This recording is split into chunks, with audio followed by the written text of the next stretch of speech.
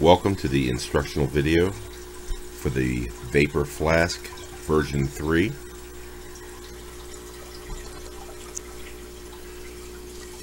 Let's start with the battery doors, which are located on the bottom of the device, which are copper circles that are threaded.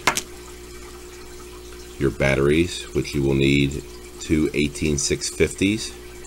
I recommend the E-Fest. Positive to the front of the device. Insert it into the tube. The cap then easily screws on with a coin or screwdriver.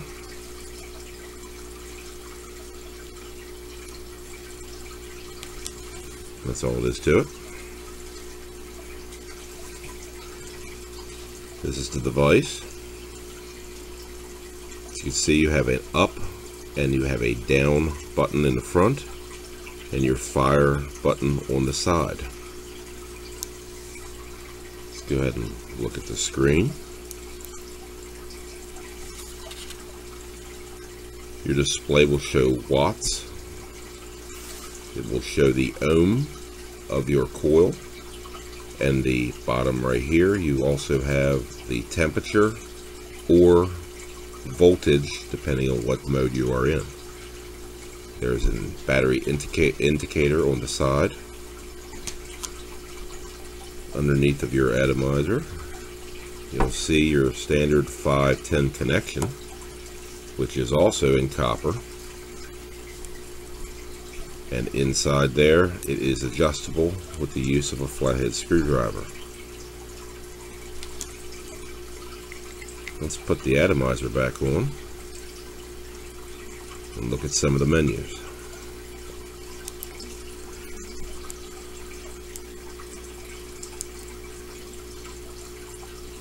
To lock the device, you will hit the fire button 5 times within 2 seconds. This locks your device.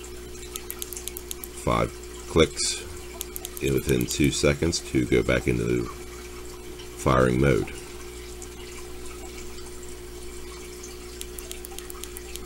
Lock your device with 5 clicks by pressing the fire button and the down button at the same time. Holding it down will be into stealth mode. Hold it down until stealth mode is achieved. Unlock. And as you fire, you will not have lights. This feature is good for nighttime driving or any nighttime use where the light may come bothersome. To put it back into standard mode, you would also hit 5 times to lock it. Hold down the bottom and the fire button at the same time until normal mode is displayed. Unlock, and you're ready to go again. You may also flop the screen by locking it 5 times, holding down the up arrow and the fire button. Hold it down, left mode, wait, and switches to right mode, which flops your screen on the other side of the device, depending on which way you like to hold it, depending on which way you'd like to have it. To switch back, lock it 5 times to lock, press the up and fire button at the same times and hold, and we'll switch back to left mode. To achieve power lock mode, hold down the up and down arrows while it's unlocked. Holding this down will put it into a power lock mode. Now you do not have to worry about changing your wattage unintentionally. The Vaper Flask comes with temperature protection. Let's go through the options. Providing you have built your coil with Ni 200 wire, which is nickel wire, you may use this option. To get to the temperature menu, lock your device with 5 clicks.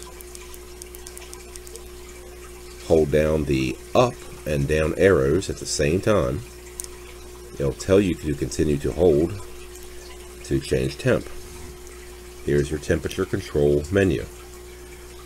Your target temperature will be displayed here. You may increase or decrease the temperature by 10 degrees each click, ranging from 200 to 600 degrees Fahrenheit.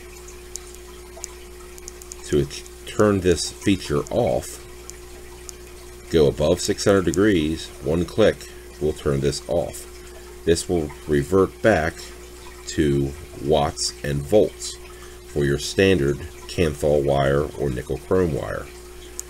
For this demonstration, we will go ahead and set this to 450 degrees. Lock that in with one click and then 5 clicks to go back into regular mode. At that point, once you put on your atomizer and fire, it's going to ask you if you have a new coil, or to press up for the new coil and press down for the same old coil. We're going to press up because this is a nickel coil. As you can see now, we have our wattage.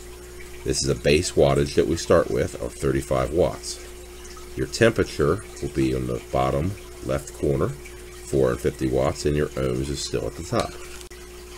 Things you will notice in this mode: your wattage will increase or decrease depending on the temperature of your coil. So when you first start to fire, you may see an increase in your wattage. This is called preheat mode. During the preheating, the temperature will try to be achieved within 100 degrees Fahrenheit. Then the wattage will lower itself and maintain itself to give you that perfect vape. As you see, protection's on and the wattage will lower depending on how much it needs to maintain that temperature. In this mode, as your cotton dries out, less juice will be in the cotton, so as it dries out, the machine will know and will revert lower and lower on your watts, resulting in the non-burning of your cotton. Your vapor flask will automatically check and display the following warnings. You have a check atomizer. Make sure your atomizer is connected to your device. You have a battery low, meaning your battery is below 4 volts and needs to be charged. Atomizer open will pop up if you have connective problems or your coil is broken. You have an atomizer short if you're having a short in your atomizer. You also have an atomizer too low and too high. Your atomizer's resistance is either too low or too high for the device. The device also has protection against short circuits, protection of the battery opposites. If you put in your batteries in the wrong spots, it will let you know and prevent damage to the device, and overheat protection, and the message will come up too hot if your motherboard becomes too hot. This concludes the instructional video for the Vaper Flask version 3 clone. I hope you found this video informative and have many hours enjoying your new vape.